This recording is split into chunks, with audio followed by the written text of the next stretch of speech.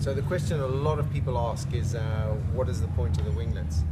If you think about the pressure distribution around the end of the wing here, you've got high pressure here compared to here where you have low pressure.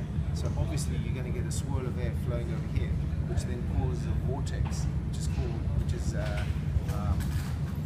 creates a lot of drag. The more lift you create by going into a heavy turn, the bigger the differential of pressure, the bigger the vortex, the more the drag.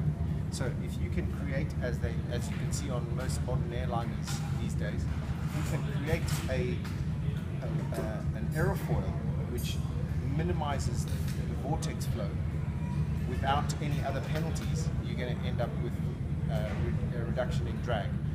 In the air race, you've got lots of high G, so if you can come out of a turn a couple of knots quicker than you would otherwise without these, then you're gaining an advantage.